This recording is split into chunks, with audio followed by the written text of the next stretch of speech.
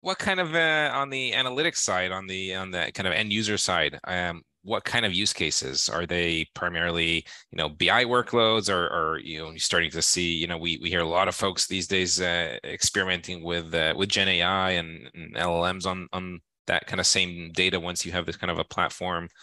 So what are you seeing in the organization? Who's taking advantage of it? Where is that going also? So I think it comes as no surprise that the bulk of workloads that we see at the moment are quasi-traditional BI. So we're moving away from old tooling. We've got a whole bunch of Power BI out there. And that would probably be in the traditional pyramid. That would be the bulk. And I'm sure that's no surprise to anybody. And I'm sure if you go to most organizations, that's the case.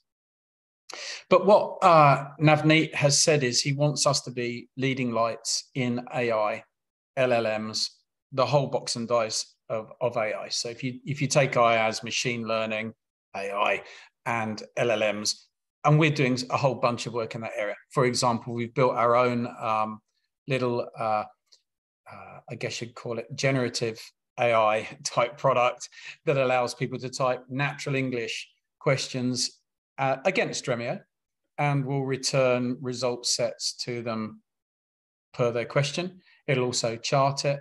We've got that. We've got people now starting to get into rudimentary, what I would call business science. And that's really where you sit a data scientist with the business and start to come up with algos. So to models that will predict who is the best salesperson to take on this type of account. When is this vessel likely to arrive?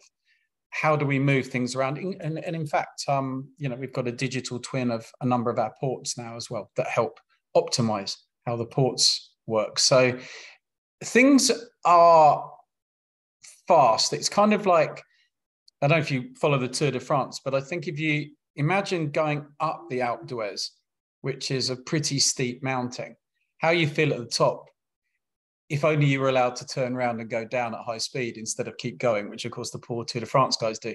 But it now feels like we're not at the top of the mountain, but we can at least see the top, and we can imagine how great it's going to be when we come down the other side. So we're getting to that stage now. We're starting to see those exciting use cases crop up in the field of AI modeling and large language modeling. So it's an exciting place to be in.